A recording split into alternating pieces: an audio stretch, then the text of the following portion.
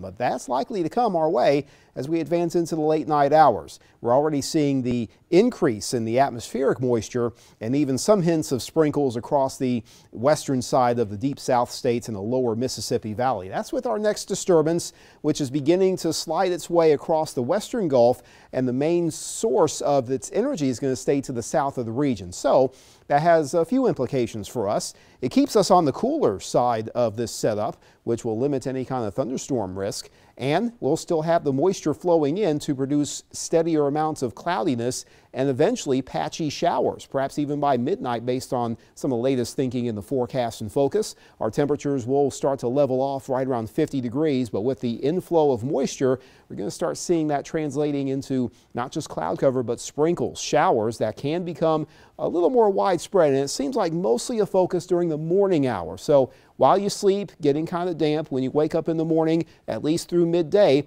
we'll still have some areas of mostly light showers. Maybe a couple heavier downpours are possible, and the activity starts to push aside as we enter your late Saturday afternoon.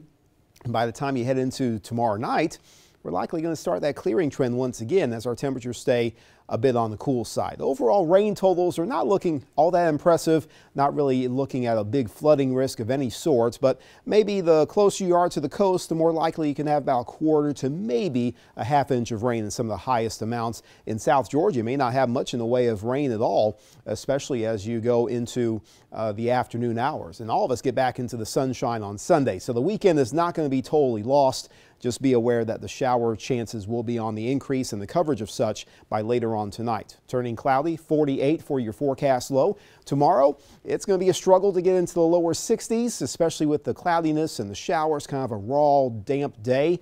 And then the sun breaks out in full force by Sunday. Our temperatures stay a bit on the cool side, even reducing our low temperature forecast a bit for your Monday morning, perhaps to a range where we can see some patchy frost, but that's the coldest it gets. A sustained warming trend. We go from lower 60s for highs on Sunday to right around 80 degrees about a week from now. And between now and then, we'll just have a partly cloudy sky starting Monday.